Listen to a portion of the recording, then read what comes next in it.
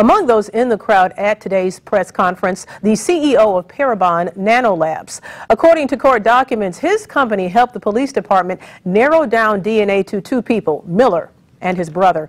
He talked with News Channel 15's Chris Darby about the technology. Chris continues our team coverage now in the newsroom. Chris, what are you learning today? Tara, the brand new technology is helping crack cold cases across the country. Without it being used here, police would probably still be looking for their man.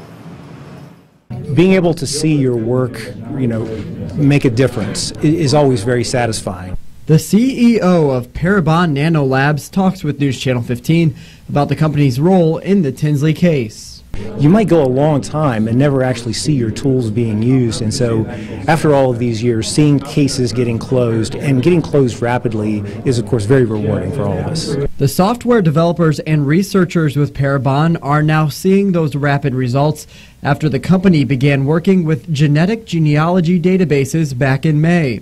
According to court documents, the lab was able to narrow down Miller's DNA just 2 months later. I so wish that we had the possibility of utilizing such technology back in the day. Along with others, retired detective Dan Camp spent countless hours chasing down every lead. Oh, I sure wish we had it back then, because a lot of things would have been done in a much speedier way. Even though the DNA technology sped up the investigation, a detailed profile of a suspect released 2 years ago, an arrest still required tough police work. It's very accurate, but at the same time, it's not the end of an investigation. We provide this information to law enforcement, and it's up to them to build a case the way they always have. What we have here is an incredible team effort and really good hard work by detectives, consistently and tirelessly over 30 years. And if you don't have that good detective work, the technology means nothing.